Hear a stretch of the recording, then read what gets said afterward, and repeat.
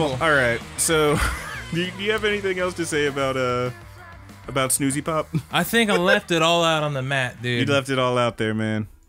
I just like your boy Dusty. Yeah. I wish that I enjoyed it more than I did. Of course you do. No one goes into something wanting to hate it. Yeah. I really wanted to like it, and I was stoked about watching this one. Yeah. And I hate saying that I feel a little let down, but because they don't owe me anything, this is their art, not mine. It just didn't do it for you, I'm free man. to feel how I want, as I'm sure they wanted, but yeah, it just didn't do it for me. Didn't do it for you, man. That's a bummer, but I mean, it's I don't know, man. Sometimes shows hit you, sometimes they don't hit you quite right. And I gotta tell you, I mean, I did find quite a bit to enjoy in here. There were some, like I said, there were some moments that were legitimately heart-pounding. There's a bit in my personal favorite arc, which was Boogiepop at Dawn, where just that it's so simple and it's so like, it's just almost nothing. But it's just the doctor sitting there talking to Miyashita. And because her mom brought her in. Yeah, trying to figure out. Her mom brought her in because she's saying she's got this split personality or whatever. And blah, blah, blah, blah. And then, of course, freaking Richard Wagner starts playing on the damn computer. And Pop, oh, hi, I'm Boogiepop's here. And it's just so intense, this conversation they're having. Because this doctor, you find out, is doing bad stuff. And Boogiepop's just talking about how they're there to stop the enemies of the world. She's like, well, who's an enemy of the world? It could be you. Yeah. And like, just, it's so intense, just this conversation they're having, and it's so simple, and it's like, it's almost like there's nothing there. But like, there are other moments that, yeah, your boy got snoozy. Yeah. I think I like the versus Imaginator arc the best, but that one arguably might be the snooziest. Yeah, there are some long stretches in there where you're just like, wow. Wow. I'm not gonna lie, man. When I first started watching this one, partly because it was 18 episodes, partly because I had watched like the first 3 and was kind of bored by them, and then like started up again to finish out the show. I got that old like, man, this feels like homework feeling for a little bit. It's like something I gotta do. In the Imaginary series, I honestly still couldn't tell you which each part of the rose that the guy saw in people meant. Oh, I don't think it really matters. Yeah, I don't know that it ever the only one that really mattered was the thorns. But that's one of the things that the show does, is you think that something matters, or you have a question like, I would like to know what the bud is. I would like to know what the roots are. He wants to know what the butt is. But they don't. You don't get to find out. Let me tell you. Or you close your eyes and you fell asleep and you missed it. Let me tell you about the butt. I love the butt. But yeah, man, I think we can stop talking about this show now. It's gonna start sounding like we are shitting on it, and I'm not, man. I think we have certainly rated things lower. Looking at you, Goku dolls. But yeah, it was. Well, yeah, and you know, this is a program. This is kind of a dip compared to what we usually do. Sure, but that's the show. We review things. And it can't be peaks all the time. We got to have some valleys in there every now and then. I think even if it's a high valley. Now I'll say, I revised it, but I think this is about on par with my original review for Bunny Girl Senpai. Oh yeah, which I did revise. We can bump that up a point or two. We said in one of our rambles, but yeah, man, this didn't quite do it for me. But that said, from reading the Wikipedia pages and whatnot, I am pretty interested in this story. I kind of hope they make another season, just so I can see more of these stories. I would hope that you would just read it, because it really looks like it plays out better on paper. I think you're right, but also, Eminem. What am I gonna pick up a fucking book? I mean, if they do a second part, what am I gonna read a book, Roger? If they do a second part of this where they cover some more arcs, I will let out a lengthy sigh and we will get back on the old freaking motorcycle. We don't have to go again. We'll that'll fire it up. We'll that can be a Brandon thing. Yamaha. That can be a Brandon thing. We don't the Mappa. Yeah, you're the worst. All right, well, let's move on. Hey Roger, I have a question that I think I know the answer to. Yeah, what's that? What have you been watching? I didn't watch anything other than Boogiepop this weekend or this entire week because I kept falling asleep and missing other anime. Oh, my I baby couldn't boy. go and watch the other stuff because I was like, fuck, I still have so many episodes of Boogiepop.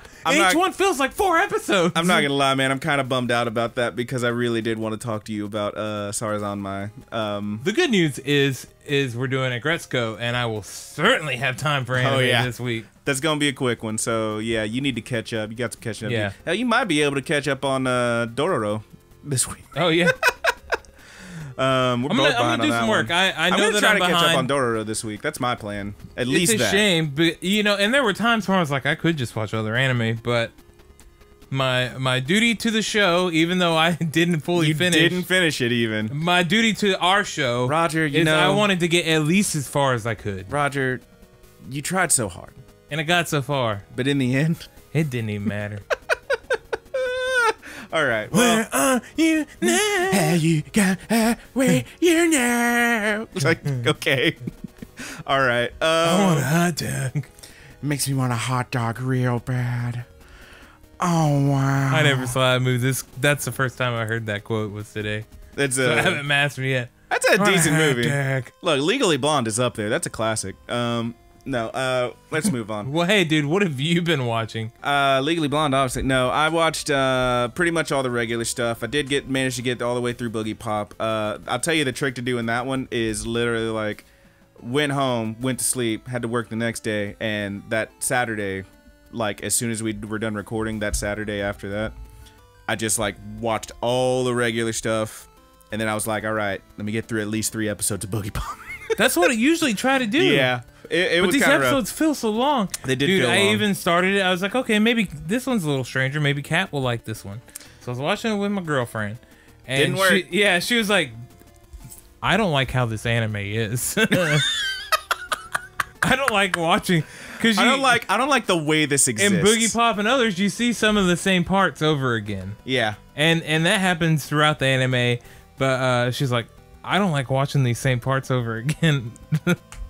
All right. Yeah. It's kind of rough.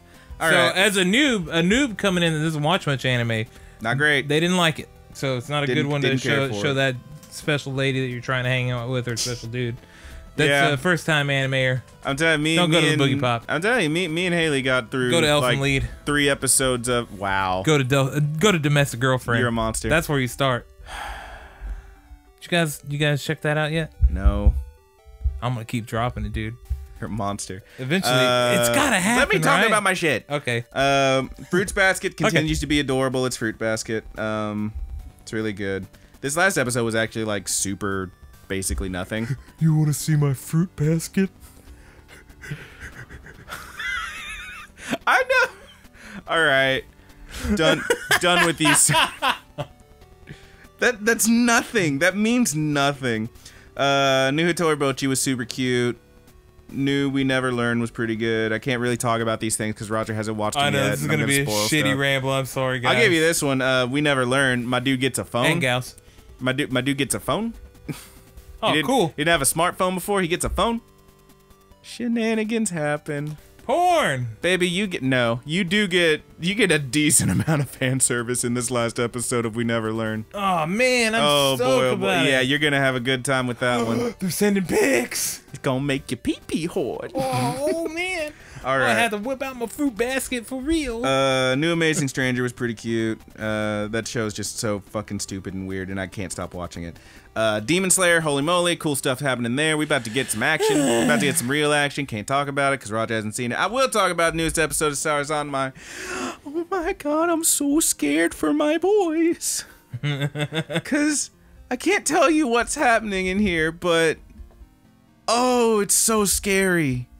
Roger, it's so scary. This show continues to be my favorite thing this season. We're getting a lot more backstory and stuff. I think I told you this before. I don't remember if I said it on the podcast, but I'm going to say it now. I hate and despise and abhor the term instant classic.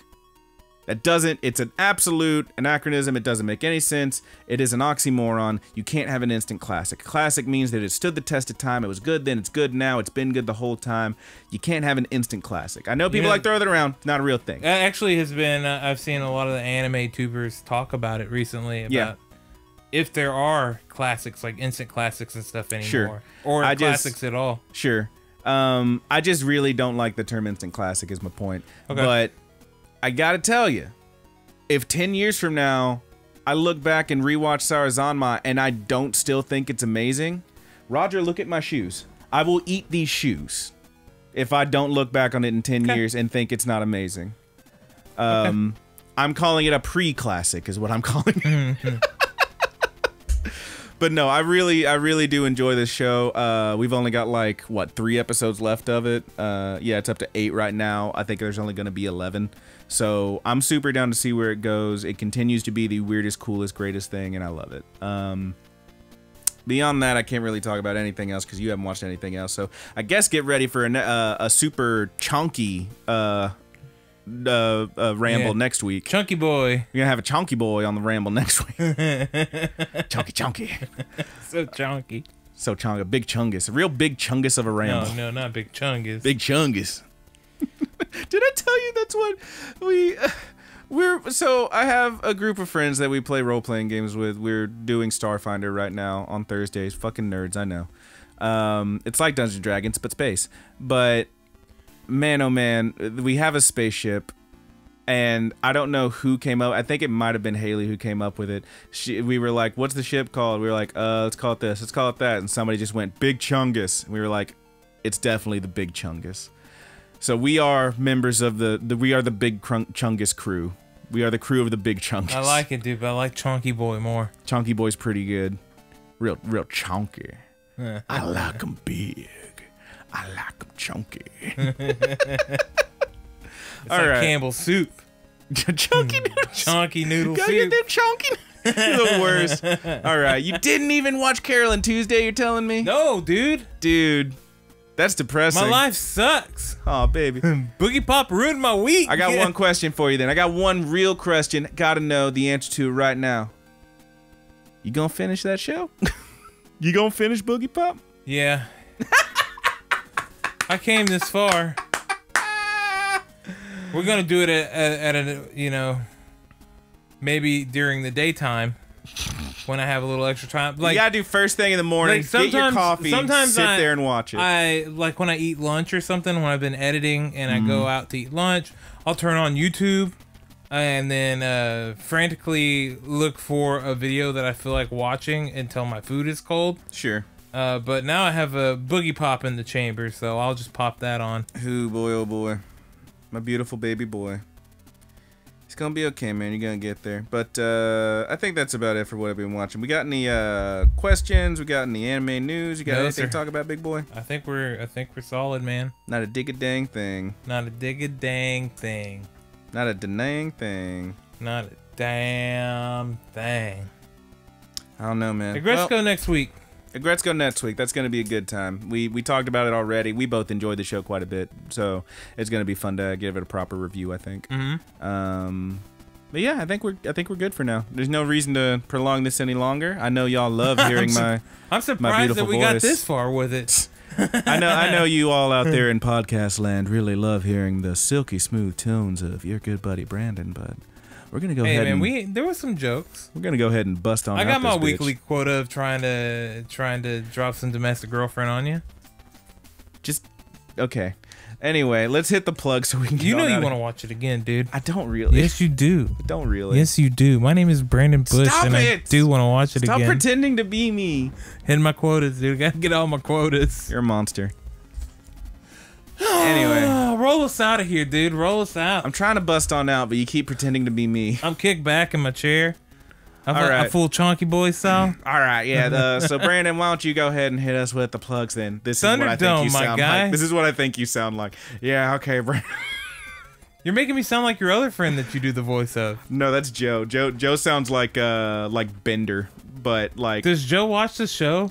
He's definitely listened to it in the past. He doesn't now. No Okay, way. okay. So he's not gonna hear you making fun of him. Yeah, the Joe impression is you got to put your tongue in the back of your throat. I gotta pretend to be a little bit drunk, just a little bit drunk, and then you talk like this. This is what Joe sounds like. Joe was I know Joe. Like I recognize his face. You and hung everything. out with Joe. He was at a game night at the bar, and he got He's very the guy drunk. that got real hammered, fell out of his chair. God, I hope he doesn't hear this. And we played the movie game, and everyone's like, "Oh, I really hope he doesn't hear this." I love you, buddy. All right, you said he didn't listen. Let's move on. I think Joe's a cool guy. I don't know Joe's him a too cool well, guy. but I I think really he's a cool hope he guy. does. There's no way he'll hear this. He won't hear this. You know, like if he does hear this, and there's something about, you know, like he feels bad about that time at the bar. I love him. Let me tell you about my good buddies at the bar. There ain't a damn one of them That's good for that anything. I haven't been worried about at some point at the bar that didn't make a complete fool of themselves. Even our good buddy Brandon here had his time. I had my time. That there. was my birthday. I'm entitled to that. And then that was my birthday, sir. We have honking good buddy. Honking good buddy did honk. Yeah. You don't give me shit. The only time I've ever been crazy wasted was on my birthday. Magic good buddy home a few times. Yeah. Thank God honking good buddy was driving me around that night because I got super hammered. This fool stuffed some gum in my pocket when I wasn't looking and had me for a solid year believing that some girl had just gave me gum. And I was like, I don't remember this at all. Gum. Had me believing that I had truly completely blacked out and didn't remember that moment. It was not true. He just snuck it in my pocket.